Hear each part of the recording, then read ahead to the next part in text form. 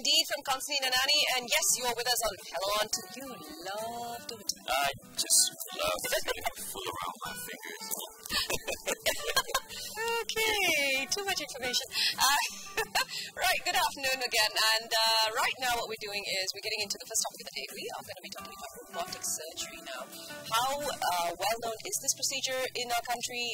Are people opting for it, or are they shunning it and going back to old school way? Would they prefer a doctor who doesn't use robotics to go through a particular surgery? Well, let's get in line with the doctor and find out from him who's in the studios with us. We don't have Dr. Spark to talk about. No, unfortunately. Futuristic robotic arms. We have Dr.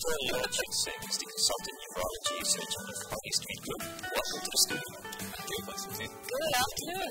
All right, let's just jump right in. What do you mean by robotic surgery? Yes, I think for somebody who's not heard of the term, it's a little bit worrying, isn't it? Getting a robot to operate on you. Exactly. Why after all, human beings are so well engineered that we use robots. But the fact is, over the last 20, 30 years, surgery has been more and more into a lesser degree of invasiveness. So the terms keyhole surgery, I'm sure all of us have heard about it. Can do the same task, but with very, very little in the way of damage inflicting on the patients.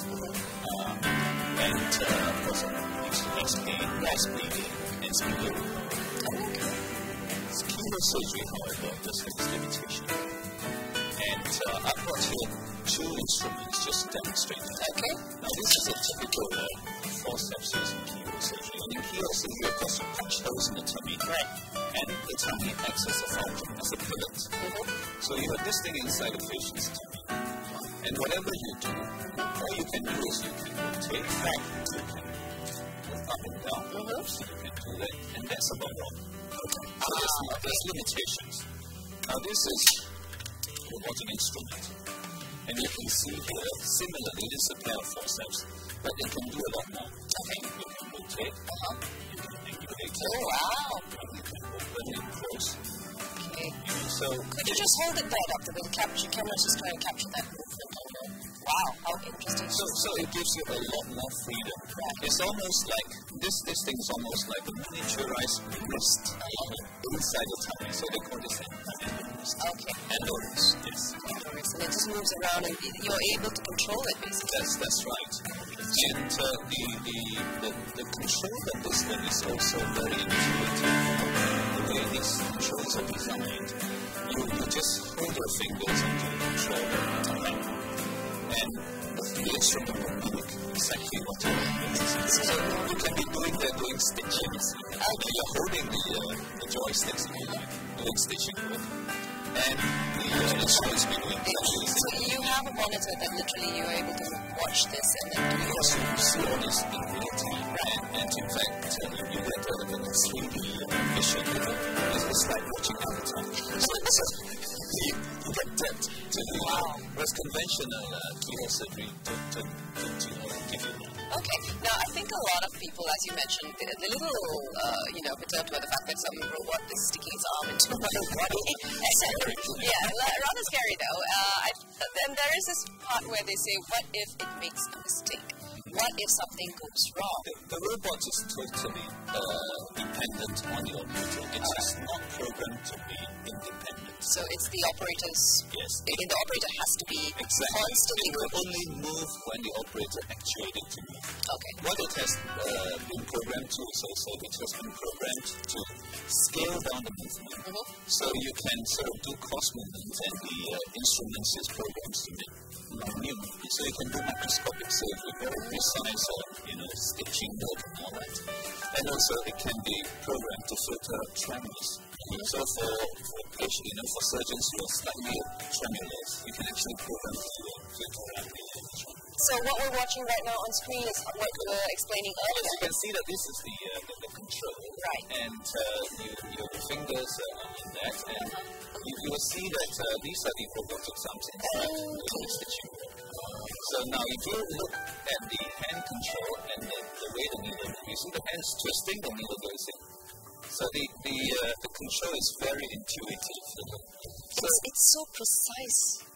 It is. It's so precise. Now, when this is done inside the body, is there a camera attached to the institute? Okay. You have 3D cameras inside. And it's very precise. So it has to be such that the doctor operating it has to have a steady pair of hands, isn't it? That's right. The surgeon is actually separate from the patients. In fact, this technology comes from initially from the US Armed Forces. They're very reluctant to put surgeons on the battlefield. And so what they were trying to come up with is a system where the surgeons can operate at base, and you just bring a robot to the battlefield. So that's the whole impetus behind it. But of course, this technology was later, taken on by a civilian company and is developed into what we have today. And at the moment, there's only one system in the market, the Da Vinci operative system. We have the robotic. Yes. About the same Da Vinci operating system itself, I mean, is that something that is used here as well? And is that approved? Is that an approved system? Well, it is FDA approved. FDA approved, yes. And we, in Malaysia, we are among the first in South Asia to obtain the Da Vinci system. Currently, in our country, we have a total of 3 systems, 2 in the government sector and 1 in the private sectors. In Singapore, I think we have something like 7 installations. Wow. Okay. What is the Da Vinci? This system is basically the system was consist of a console. What we saw earlier on, that huge. Yes, and then the other is the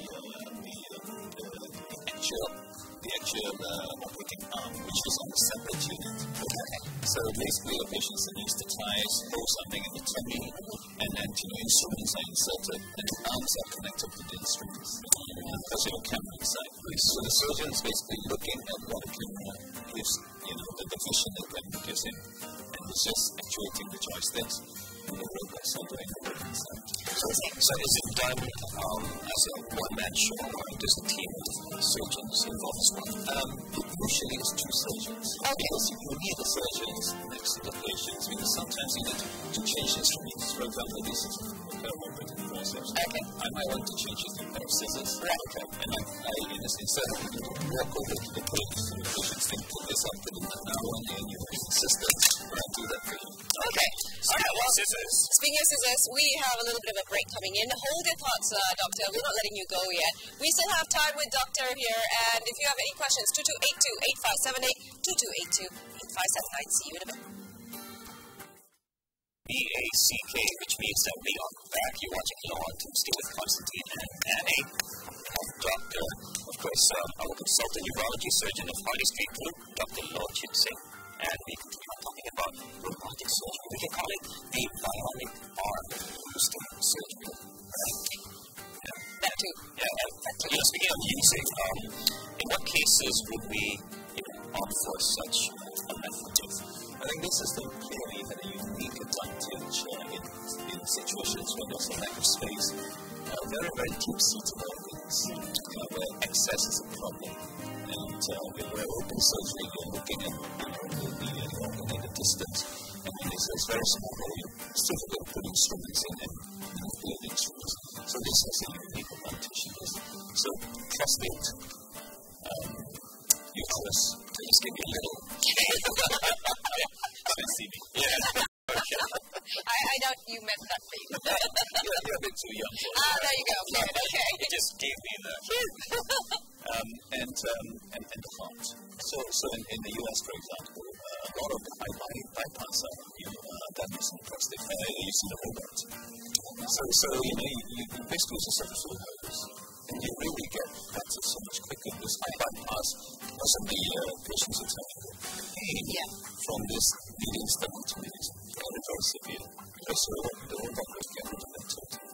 Well, let's talk about cost. I think a lot of people have that on their mind. Ka-ching coming your way. How expensive are we talking about when we talk about a robotic surgery procedure? Well, currently, let's say for example, prostate, which is the most commonly used procedure for robotics. In Malaysia, in the private sector, open prostatectomy will probably set you back about 25,000. Robotics about 45,000-50,000. Wow. So yes, there's a premium. The whole system costs you about 10 million. Whoa. So about 45,000-50,000 for that gadget that we're looking at. But we're looking at speedier recovery, faster recovery. Less pain, much less blood loss. Much less blood loss, yeah. And the other things, of course, in prostate, some complications significantly reduce. Okay. For example, urine control is better. Right. After prostatectomy, you may leak urine. Right. Because of robotics is much better. And as well as erectile function, which of course means voting some men. Okay. So now, to know more, of course, to all of you, yes, you want to say something to men? No. Save it for later. I'll post it on Facebook. Right, okay. So as you notice on the screen right now, as Doctor mentioned earlier, it's lesser pain, not totally no pain. You do have a little bit of pain coming there, but definitely lesser pain, lesser blood loss, and speedier recovery. So much more what you want to look at when we look at invasive surgery itself. This is probably what you want to give your loved ones if they are, if you are going in for surgery. You might want to think about robotic surgery. Now, Doctor, big advice for you to give to our viewers out there before we wind up for the day.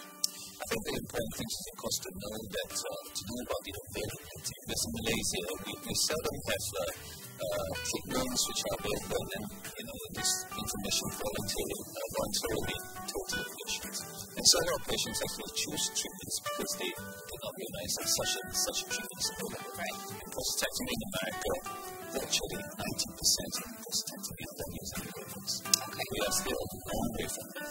Oh, well, a long way, but we're getting there. We're getting there. All right. So there we go. We had Dr. Chit, consultant urology surgeon of Harley Street Group with us. Good afternoon, and thank you so much, Doctor. It's a pleasure. Thank you for the information. All right, so stay with us, Malaysia. Don't go away.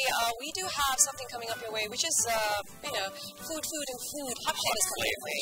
Stephen Chiang apparently went and chopped down something. Sarawak recipes. Sarawak recipes. Okay. Let's take a look.